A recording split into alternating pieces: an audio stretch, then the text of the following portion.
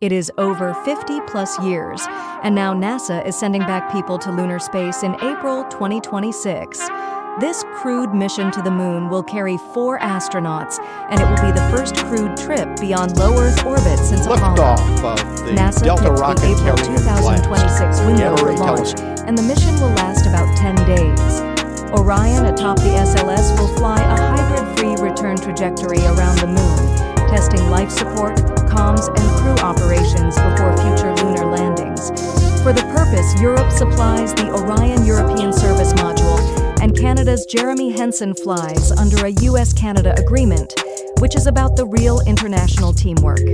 At last, Orion stacking, crew training, and components like the Orion stage adapter have recently completed milestones as teams ready the rocket. Although safety work caused earlier slip, but progress is steady.